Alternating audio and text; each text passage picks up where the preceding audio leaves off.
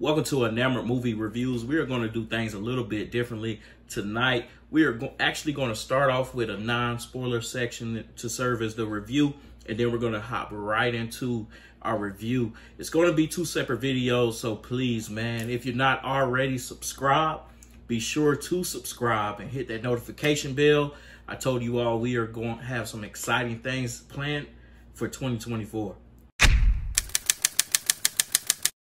Origin was the movie, man. Oh my gosh, listen. Coming off of Founders Day, this was such a fresh air. What's the saying? Air relief. Y'all know the saying I'm trying to say. Breath of fresh air. Thank you. This was such a breath of fresh air coming off of Founders Day. I really can't even find the words to describe how good this movie is. It is a story centered around Isabelle Wilkerson, who is played by Aunjanue Ellis-Taylor. I promise you, I have practiced that name 30 times, and I'm still struggling with it. Aunjanue Ellis-Taylor is a very strong actress. I haven't seen her in much, but she did play, I knew I saw her face. She did play in King Richard, the depiction of the Williams sisters' parents, right? Brandy Williams, that's right. She plays that role, and of course she did an awesome job. She does so again here. And the husband in this film was actually in King Richard as well, but I always remember him as a bad guy. John Berthal.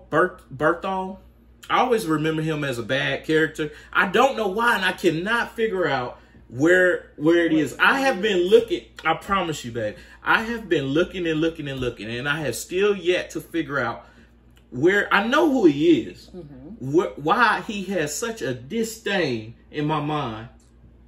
I'll have to look, but I think I know what you're talking about. It's like, right, so it's like he wants to play this sweet character in this film, and I just can't buy it. He did a great job. I just can't buy it, though, because in my mind is saying, you don't like him. But I don't know why. Oh, man. So trying to sum up this story is actually going to be kind of tough, because one would say that it was about racism, but she was actually trying to disprove that it was about racism. At least that's what I gathered. She was trying to really tell the story about how this all came to be and how it tied in. It starts off with the killing of Trayvon Martin, and then we slowly start seeing other stories in German history that was very, very, very moving, I should say, and stuff that we aren't privy to. This is not like your everyday type of history here. So it was really refreshing to be able to see that. It was really good to be able to see that. She starts trying to weave a story because she is a writer who hasn't written in some time. She's a Pulitzer Prize winning writer. But Pulitzer. Okay. If you won't go say it the right way, but I couldn't understand what you said, so that's why I was like, who? So she's been tasked with writing a story about Trayvon Martin from Blair Underwood's character. And she actually seems as if she's kind of hesitant to take it on.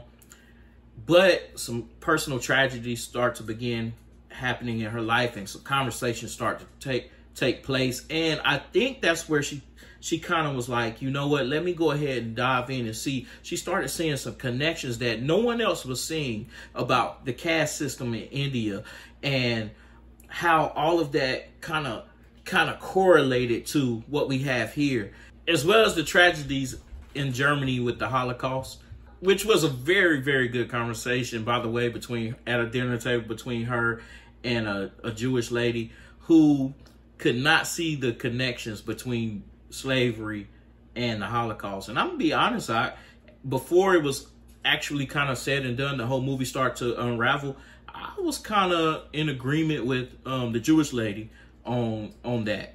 And I know that may be an unpopular opinion with everyone who sees the movie, but at first I was actually in agreement. But anyway, I'll probably be able to dive into that more in our discussion. I do recommend, like he said, for you all to go see it. It is definitely a profound movie. that will open your eyes and have you reevaluate, especially here in America, how we see and view things. It'll give you a little insight and opinion on what the caste system is really about. Because going into it, I was a little, I want to say against it. I was more so thinking, no, this, you know, what we deal with here in America is just blatant racism.